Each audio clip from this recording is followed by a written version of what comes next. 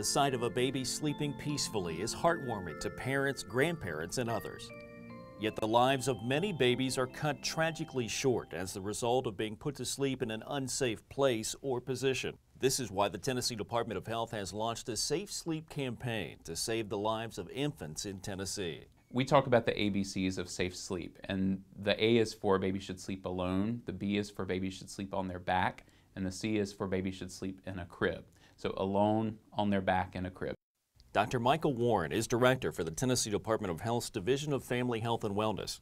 He hopes the ABCs of safe sleep is a message that parents, grandparents, and caregivers will remember. We feel absolutely confident that taking these simple measures will result in fewer babies dying in Tennessee.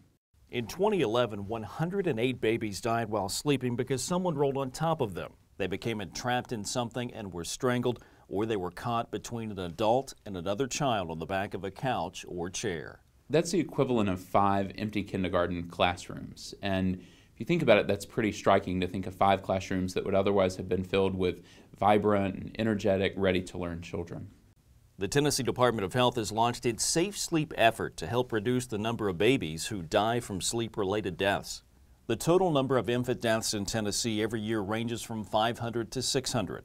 And remember, there were 108 sleep-related deaths in 2011, so about 20% of all infant deaths are attributable to sleep-related causes. This represents a pretty substantial amount of all of our infant deaths, 20% in fact of all our infant deaths. And if we were able to eliminate those, we would move from a point where we're about 45th in our ranking for infant mortality to about the national average. And that's pretty amazing if you think about moving from 45th to 25th just by focusing on this simple message. Just like choosing to wear a seatbelt can protect you that one time you're in a life-threatening accident, choosing to follow the ABCs of safe sleep can protect your baby the one time he or she may be suffocated while sleeping.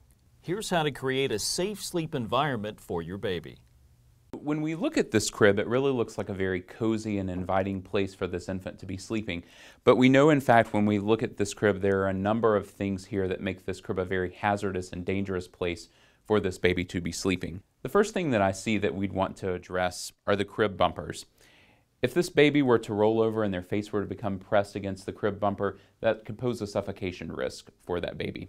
The other thing that we think about with crib bumpers is that many times they have strings, and the baby could become strangled if they were to become entrapped or entangled in the strings. So we want the crib bumpers to come out. The other thing that we have here in this crib that's dangerous is this stuffed animal. Again, looks very warm and cozy and plush, but if it were to fall over on the baby or if the baby were to roll over against the stuffed animal, their face could become blocked and they wouldn't be able to breathe, so we'd have a suffocation risk. So the stuffed animal needs to come out as well. As we continue to look for hazards in this crib, we notice that there are a couple of blankets in this crib. Now, if the room where the baby is sleeping is at a moderate temperature, and if the baby is in a single layer of clothing like a onesie or a sleep sack, you really don't need any other blankets to keep the baby warm. So we could actually remove these blankets. Again, they pose a suffocation risk if the baby's face or mouth were to be covered. The final thing that we notice when we look at this crib is that the baby is not sleeping on its back. We know that if babies sleep on their side or their stomach, they're at greater risk for suffocation while they're sleeping. So we would want to take this baby and put her to sleep on her back. So now we've really made this crib a very safe place for this baby to sleep. For more information about the Safe Sleep campaign, go to safesleep.tn.gov.